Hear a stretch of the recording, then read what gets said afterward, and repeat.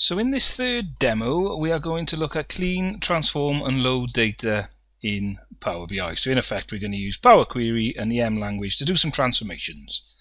All right, so we're going to do some transformations to our query. So I'm going to select the product table, and firstly, let me just turn off some of these columns. So column distribution, column profile, and column quality I'll get rid of.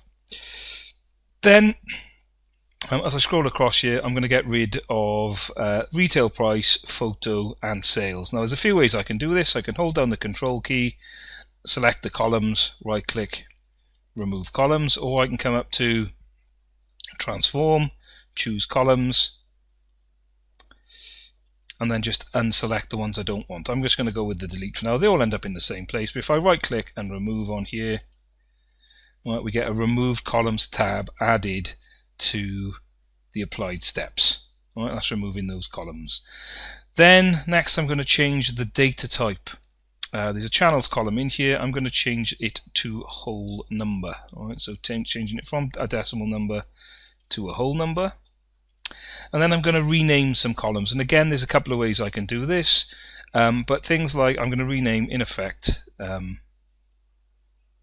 these columns here: product SKU, product name, item group, and just behind that is kit type. All right, so we're going to rename those. You can right click and choose rename, or you can simply double click on the column header. I'm going to call that SKU.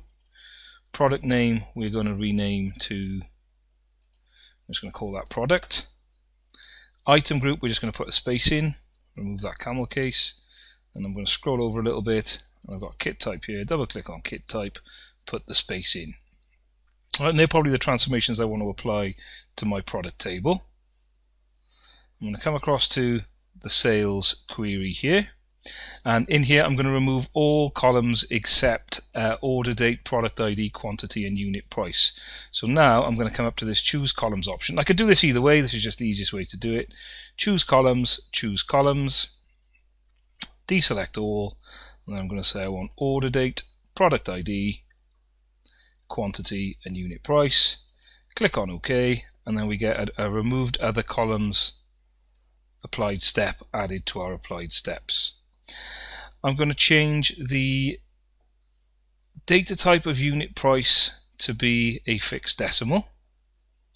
I'm going to rename that as well to get rid of the camel case and put unit price in the name.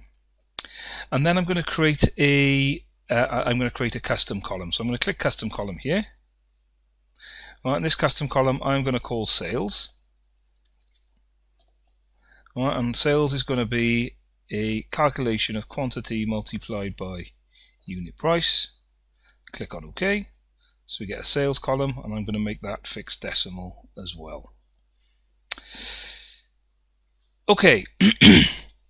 Now what I'm going to do, I'm going to bring in some other queries, right? So I've got a product cost table, or some product cost data that's stored in an Excel file. So I'm going to bring that in. All right, so I'm going to come back to the home page. I'm going to come up to new source, and I'm going to choose an Excel workbook. Now I'm going to drop down. I'm going to come to the C drive. I'm going to look for my PR300 folder. I'll come into this folder, come into all files, demo, data. Right, and it's this product cost spreadsheet I want here. So I'm going to click on open, and that'll bring in, as you'll see in just a second, a third query called product cost. Right, what it will do, right, you can see here in the navigator pane we've got product cost, and I will select this and bring it in. So if I choose product cost there, it gives me the preview, and I'm going to click on OK. Now I can do some transformations to this new table. All right, so for example, I'm going to bring in the product cost, so I'm going to make that a fixed decimal number. All right, and I'm going to choose replace current.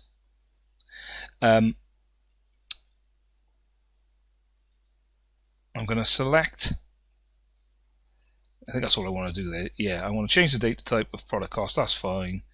And then I'm going to do a merge with the product query, right? So I'm now going to do some merging of these two queries into one.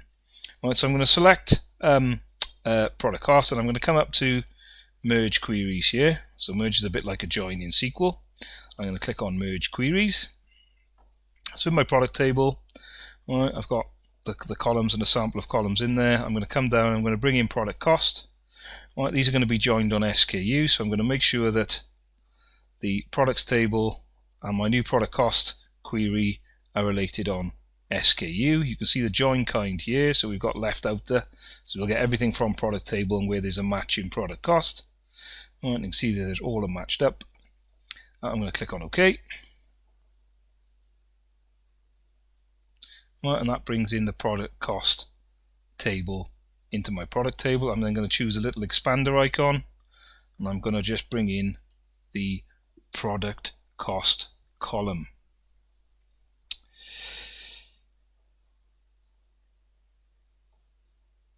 I'm going to click on OK to that, right, and I'm going to rename this cost, and then we're nearly good to go. The only thing is now, because I've taken the product cost data from what was in a spreadsheet and merged it into my product table, I don't necessarily want to load this into the report, so I can right click and choose deselect enable load, and you can see there the query goes into italics, which means it won't get loaded in to the final report.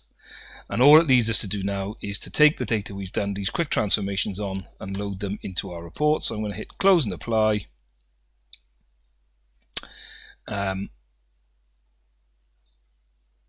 Close and apply. And click on apply changes. It'll go away and bring that data in for us. You see they're up to about 250, 300,000, 350,000 rows, and all the data is loaded from product and our sales table. Now we'll leave this where it is for demo 4, which will be coming up next.